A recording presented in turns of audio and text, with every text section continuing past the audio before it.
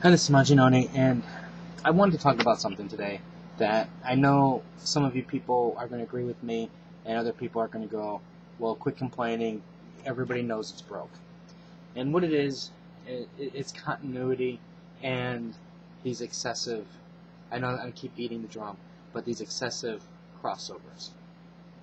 Now, imagine this. Like, obviously, we as comic fans who have been reading comics for years understand fully well that the timeline is completely wrong, it's inaccurate, and it's virtually impossible to repair for both Marvel and DC. I mean, it's broke. And due to the way books are scheduled, it's pretty much impossible to ever get it fixed. But look at it this way from a new reader. Okay? Let's say, for an example, you have Mr. Weeaboo.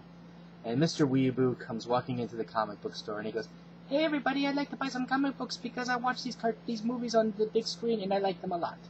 So what happens, okay? Let's say, for example, he likes Captain America. Okay, now imagine what's going to happen. He goes to the comic book shelf, right? And, you're going to get some overzealous. First of all, he's going to look at the wall and he's going to go, "I have no clue what's going on. None whatsoever." You're going to see a Captain. Is that Captain America? I don't know.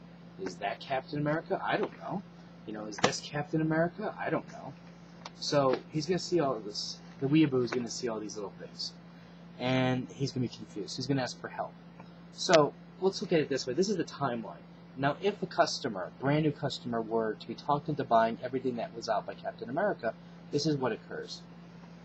You have Captain America right here in the Fear Itself timeline. Now, this issue here roughly takes place. We know it takes place after Bucky's death, but we don't know quite. It must take place probably before issue 5, is my guess. It has to take place before 5, despite the fact 5 came out first. And the only reason why I'm saying that this takes place before 5 is because Steve Rogers is looking for Sin. And it would make more sense. And then keep in mind, at the end of 5, he said there's no hope and we're all dead. And this one, he's angry. So it obviously has to take place before that. Now, while you have to spend a lot of time convincing the weeaboo, that this is really Captain America, and you have to explain why he's dressed like this, then he's going to see this, and he's going to say, "Well, that's Captain America," and then the story guy is going to have to go, "Well, yeah, that is Captain America, but this actually takes place after the major story arcs." Because if you notice now, he's back in his original costume. And then, to make matters worse, the weeaboo is going to look on the shelf, he's going to go, "What's this Red Skull? Isn't Red Skull in the movie?" Boom, that's another 4 issues that are going to be coming out. "Oh, what's this Captain America Corps, or whatever it's called?" Oop, there's another Captain America book. How does that fit into everything?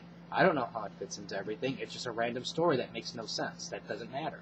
"Oh, what's this Captain America and Bucky?" That's just yet another book that's coming out that who knows where it all fits in continuity because the continuity line is screwed up. Now here's where it gets really screwy. If you thought that was kind of easy to understand, it's not. Because then you go to Spider Island. So I'm reading my comic book going, la la la la la, that was okay, la la la, okay, that was okay.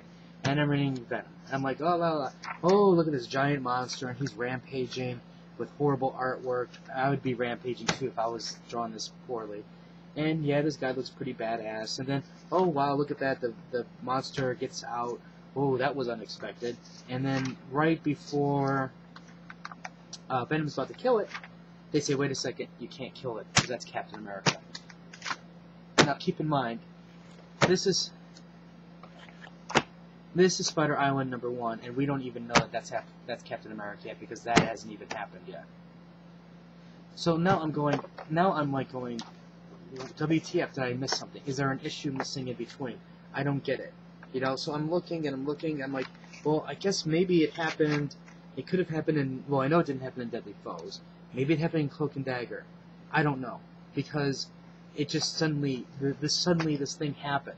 I just don't understand why this is. Now keep in mind, now, before you go, well, this is all explainable. Well, let's just say Mr. Customer, Mr. Weeaboo, goes, "Hey, wait a second, I want to deal with Spider-Man, because Spider-Man was cool. Captain America's too confusing for me to figure out. What do you think is going to happen?" Well, they're going to say Spider-Man's involved in a major story arc. let's see, let's look at our checklist to make sure you get all the issues. Bang. Not only do you, in order to get the full meaning of Spider Island, you're going to have to get Cloak and Dagger, Deadly Foes, Venom, Master of Kung Fu, Spider-Girl, Herc, who has nothing to do with Spider-Man whatsoever. Oh wow, Spider-Man New York City, it's a one-shot, so you don't have to invest too much. Then we got Black Panther, and I'm like, why? Why is it all this necessary? Why? Now, keep in mind, what else is going on? Fallout. I thought Spider-Man, Peter Parker's no longer Spider-Man. Are you telling me this is Peter Parker, he looks like Peter Parker, but yet this Peter Parker here is half black, half Mexican? I don't understand. Why is there two different Spider-Mans? If this is both Marvel Comics, right? And then the comic guy's going to have to go, well, that's true, but this is the main Marvel universe, and this is the we can do whatever we want to it and fuck around with it universe. So in this universe, Spider-Man's dead. Half the Fantastic Four are either dead or are evil, and Nick Fury cries like a baby, and he looks like Samuel Jackson. So now let's just say, by some miracle, this comic fan says, well, you know what? All this sounds incredibly interesting, especially this DC relaunch stuff. Now I understand. Okay, before we go to the relaunch, let's look at Fear itself. I'm really curious to get Fear itself. Can you hook me up with the issues that are in Fear itself? And the comic guy will say, sure. He'll go through all the books and go, there's your Fear itself titles. All of these. Have fun with that. Oh, you don't really need to read them all, but if you read them all, you get the full impact of the entire story. And then the weeaboo, if you notice the weeaboo here, he really can't carry this many comic books because his bag is kind of small. And he's going to go, oh, that's a little bit too much. Well, okay, what do I need with this DC relaunch? And the comic guy is going to go, hey, you know something? This is a perfect time to read DC because starting in September, everything is number one. Everything is a brand new universe. Everything is fresh.